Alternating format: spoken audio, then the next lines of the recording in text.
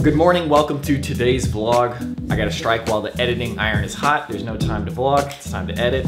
Here we go. Okay, time for a run. How cold is it outside? It's a balmy 31 Fahrenheit, about 0 Celsius.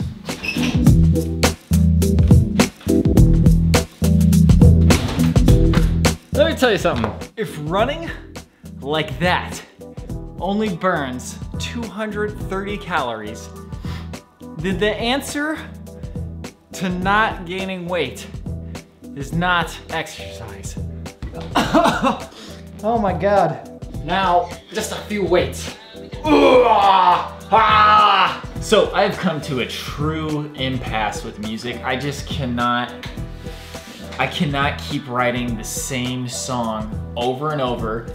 And it's not even like those songs come easily to me. It's like I have to bash my head against a wall just to get them out. And I just sat here for 30 minutes, bashing my head, making the same melody I've written every single time. And I'm like, I can't do this anymore. So I'm going to the library, I'm getting music writing books, I'm going to learn how to write music. Just to like broaden my horizons at least. I don't care if this episode takes longer to make than usual. I have to get over this because this is the biggest hurdle by far for making these episodes and I can't do it anymore. It's just so painful. Every other part of the process is at least manageable. It doesn't have to be super easy, but oh, it's so frustrating. Oh my God, it's so frustrating. Okay, let's go to the library. Hopefully there's some answers in some of those books. Man, I just can't explain how frustrating and difficult writing music is for me sometimes. And I'm so sick of every single sound that is in the program Logic Pro 10. You could not possibly imagine how sick I am of all those sounds. So the solution there is, number one, when you get some music writing books, try to learn more of the basics, fundamentals, see if I can learn some new interesting chords, try to figure out how chord progressions work. And step two, try to find some new, relatively cool sounding sounds that are still within our vibe and also relatively cheap. I don't want to break the bank buying new sound libraries. And then hopefully add some freshness to the music process and hopefully make it a little less like stabbing in the dark and more like stabbing in a dimly lit room. I can handle that as long as it's not pitch dark.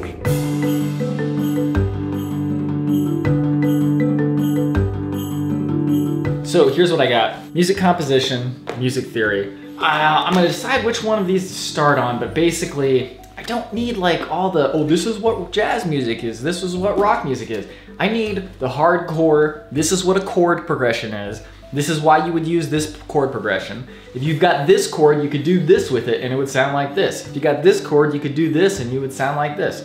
By the way, if you guys know of any books or teaching methods or videos or anything that would help me get that, please let me know. I know all the scales, I know how to play scales, I know how to do chord inversions. I just don't know anything beyond the most basics of the basics. I can read music like nobody's business and I can play music no problem, that's not the issue.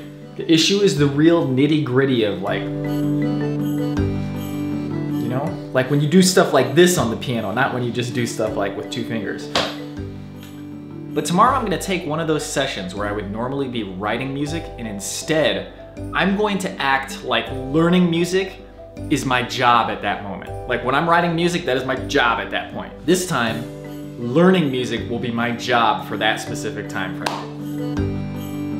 I know I can do that. It just takes focus and concentration. But anyways, for now, that is the end of the day. It's time to stop working and thinking. Thank you very much for watching. I'll hopefully see you tomorrow, but maybe not, because I'm gonna be focusing on this and I need lots of focus and brain power. Until then, I'll see you when I see you.